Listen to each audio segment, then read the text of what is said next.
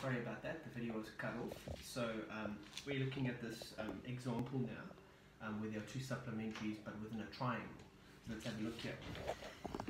So just to recap from that video, we broke off that to adjacent supplementary, and then on that side adjacent supplementary. So let's work these out.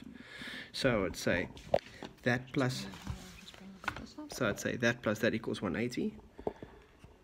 So x plus 70 equals 180 degrees. What's my reason? Adjacent supplementary angles. Take the 70 across. 180 degrees minus 70. Angle x is equal to 110 degrees. Then to work out y, same thing. Angle y. That little cuppy means angle. Angle y, should have put a cuppy there too. Plus 140 equals 180 degrees. You can't just make that statement. You get a mark for this. So how's this? Even if you give the reason, you get a mark. You get the whole thing wrong, give me the right reason, you get a mark. So angle y is equal to 180 degrees minus 140 degrees. Angle y is equal to 40 degrees. So I was really excited in that last video. Calm down a little bit. My boy's sleeping as well, so not so loud. So that's reason number one more for you. This is a harder question. This is now where they give you an angle that looks, you freak out when you see these angles. Okay, and you'll see these in the exercises we're going to do today. But like I said, I'm probably going to go and just build a little worksheet for you now for tomorrow, just on basic adjacent comp, adjacent sub. Because it is tedious and it's very difficult for you to start off the bat. Let's look at this example. So now you look at this and you're like, what's going on here, sir? But this is an angle. We don't know what the angle is. I know it's something plus 30 degrees. And whatever that something is, this angle is twice that. It's twice that. Remember we did word problems in algebraic expansion. What is this? It's twice something, or twice the angle, and we don't know what the angle is. But what do I know? It's sitting on a straight line, and it has a common arm, and they're adjacent to each other. So I know that this angle plus this angle must add up to what? So it's this angle. That's a whole angle, that, people. This is an angle, and that is the other angle. So those two angles added together must give me what? So that angle plus this angle must give me what? 180 degrees. Why?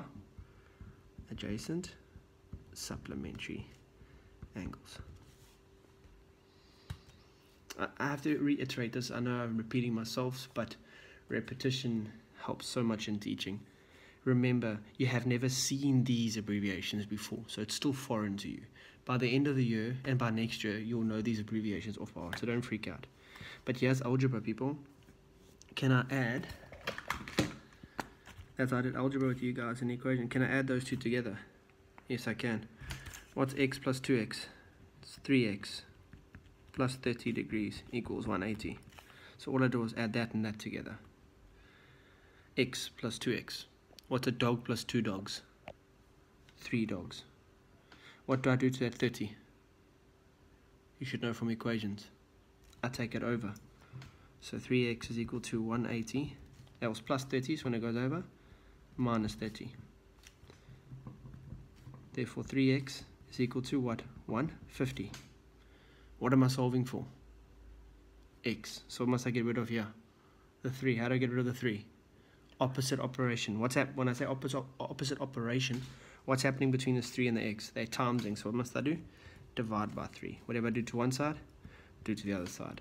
X is equal to 3 goes into 15. How many times? 3 goes into 15 5 times. And just bring the 0 with x equal to 50. Now I want to show you something. If x equal to 50, how much is this angle over here?